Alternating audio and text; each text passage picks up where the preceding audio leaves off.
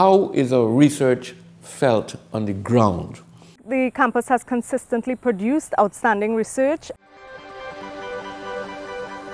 I think most of the devices that we take for granted, like cell phones, gaming systems, etc., will have aspects of BCI. Scientists are for finding out new knowledge, finding new knowledge. Engineers are for using that new knowledge and finding applications for it.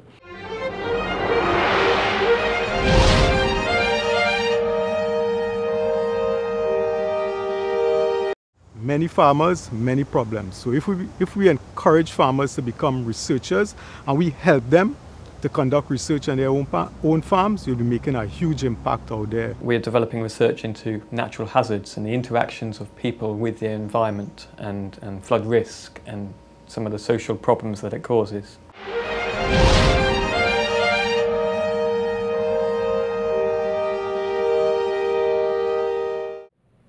Caribbean literary scholarship has always looked in on itself, and that is extremely important, and we had to do that first to show that we had a literature. Our students have started really manifesting on screens in the global village and really pushing the aesthetic, developing a narrative, developing, I guess, a new cinema language.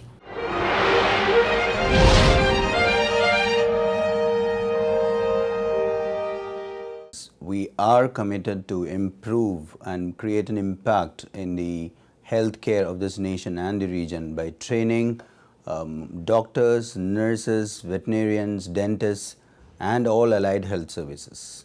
I'm particularly interested in viruses that are what we call emerging viruses, viruses that are expanding in their range or in their incidence.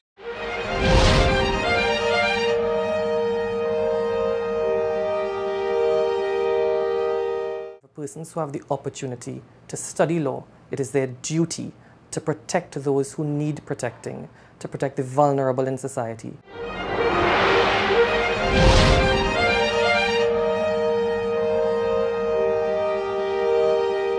Solar energy can be converted into solar thermal energy and also into electricity directly. We have used solar energy traditionally for drying of crops, and there are many crop dryers which have been developed. The research that I've been doing is based on the Aedes aegypti mosquito, which is a vector of dengue and chikungunya viruses. And we are now in a position to actually inform the rest of the world.